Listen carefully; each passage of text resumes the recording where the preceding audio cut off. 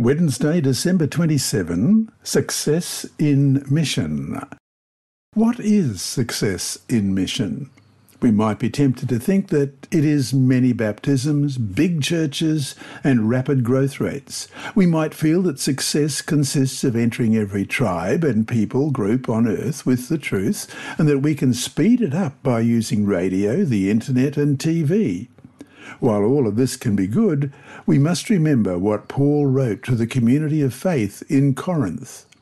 I planted, Apollos watered, but God gave the increase. 1 Corinthians chapter 3, verse 6.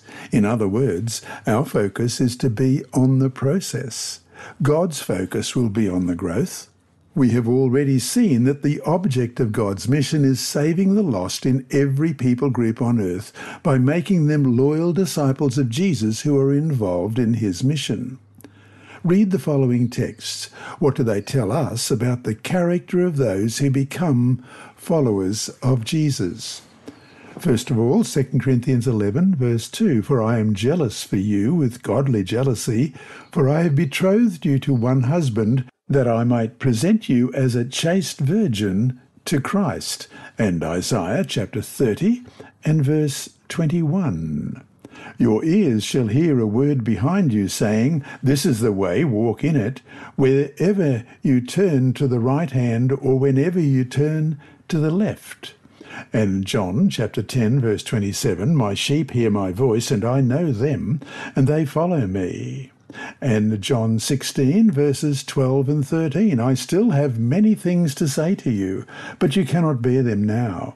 However, when he, the Spirit of truth, has come, he will guide you into all truth, for he will not speak on his own authority, but whatever he hears he will speak, and he will tell you things to come. And 2 Thessalonians chapter 2, verses 9 to 11. The coming of the lawless one is according to the working of Satan, with all power, signs, and lying wonders, and with all unrighteous deception, among those who perish, because they did not receive the love of the truth, that they might be saved. And for this reason, God will send them strong delusion, that they should believe the lie. And Hebrews 3, verses 12 to 13. Beware, brethren, lest there be in any of you an evil heart of unbelief in departing from the living God. But exhort one another daily, while it is called today, lest any of you be hardened through the deceitfulness of sin. And 1 John 1, 8.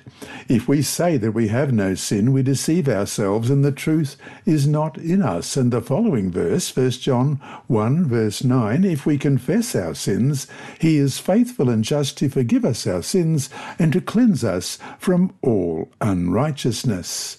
And Revelation 7, verse 14, And I said to him, Sir, you know. So he said to me, These are the ones who come out of the great tribulation, and washed their robes and made them white in the blood of the Lamb. And Revelation 19 and verse 8. And to her it was granted to be arrayed in fine linen, clean and bright, for the fine linen is the righteous acts of the saints. Disciples of Jesus are pure, remaining loyal to him as a pure bride would to her betrothed.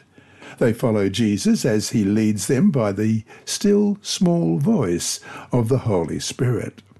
This includes leading us into missionary work for others.